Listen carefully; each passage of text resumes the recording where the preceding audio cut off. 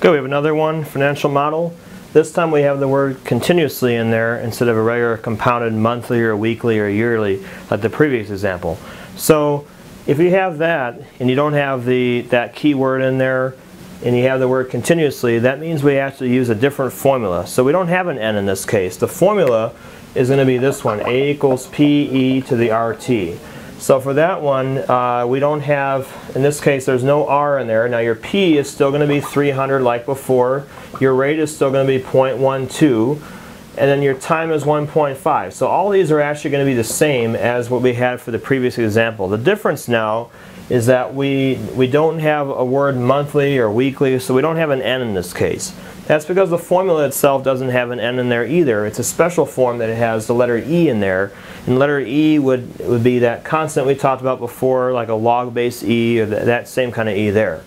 So in this case, that's only going to be used when you see the word continuously. We're going to plug the numbers in there and see what kind of difference we make as far as interest is concerned, because these are actually the same as the previous example. We just want to see how much extra money we make for interest this time. We have a is equal to p is 300, e to the r is 0.12, and we're multiplying that by our years, which is 1.5. So both of these are going to be up there in the exponent position. When you multiply these together, you're going to get 0.18. 0.12 times 1.5 will give you 0.18. You want to do this part in your calculator. Now in this part, the e, usually your calculator will have an ln, and right above it you'll see an e the caret or e the x key. That's the one that you want to use here.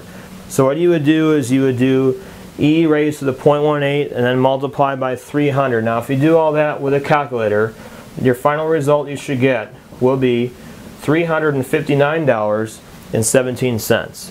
So we make a little bit more, not much, because the last one was only really $3.58.80. So you don't make a whole lot difference, but you do make a little bit more interest on this one, and that's always the case if you have compounding continuously, because essentially it's continuing, it's compounding basically all the time, forever, not just 12 times a year or 365 a year. It's all the time compounding. So when you do that, that's why you get a little bit more, but again, it's not going to break the bank, but of course if you have a very large principal, that will make a big difference.